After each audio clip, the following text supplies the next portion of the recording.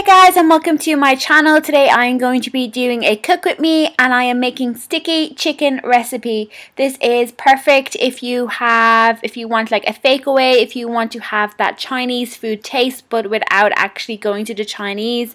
It is slimming friendly and family friendly, and I hope that you enjoy today's video. So today I'm going to be making sticky chicken, and for sticky chicken you need some chicken fillet breasts, some chopped garlic, or you can obviously chop your garlic yourself, some dark soy sauce. We then need some honey,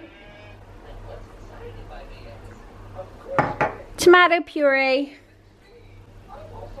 and also we need some spring onions or scallions, but I don't have them today, so that's fine, I'll just leave them out. So first thing I always do is chop up my chicken fillet breast into pieces and place them in this bowl here.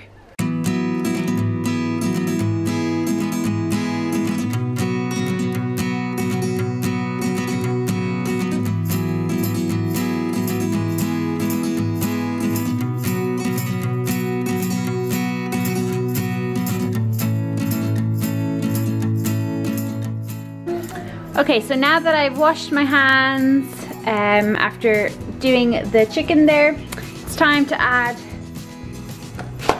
First I'm going to add my garlic. Again, if you have 4 cloves of garlic, you just crush them.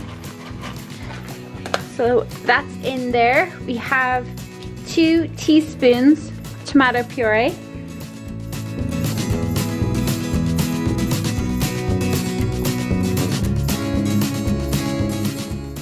We then have 3 tablespoons of the soy sauce.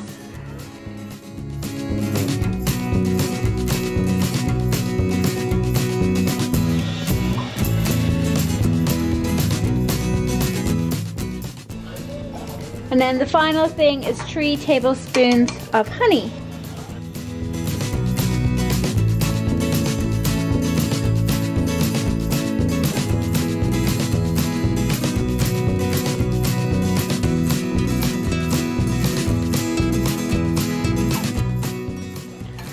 So now we just give it a stir.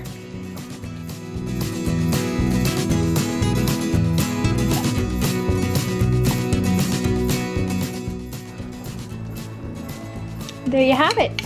So then what you're going to do with this is you are going to put it in the fridge for at least half an hour. Mine is going to be in there for around an hour and 20 minutes before I fry it up.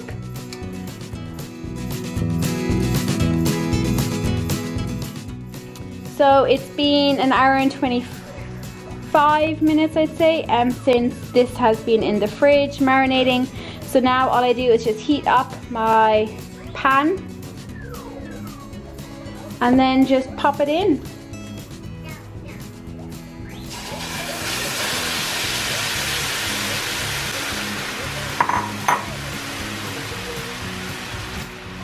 I like to just keep it moving. So once all your chicken is cooked and the sauce has gone sticky, that's when you know it's done.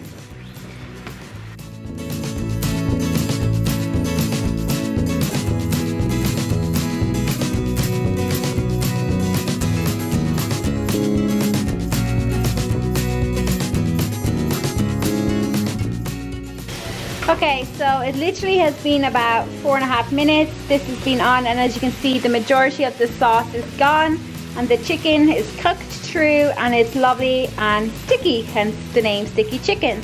So that is done. My rice is done, as you can hear with the microwave. So now it's time to eat.